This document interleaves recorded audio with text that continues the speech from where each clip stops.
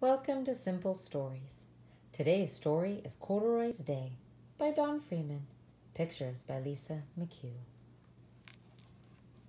Good morning. Here's one bear called Corduroy. He puts on his green overalls and buttons 2 buttons. Corduroy has his 3 favorite things for breakfast: milk, bread, and honey. He plays with 4 trucks. Corduroy looks at 5 books.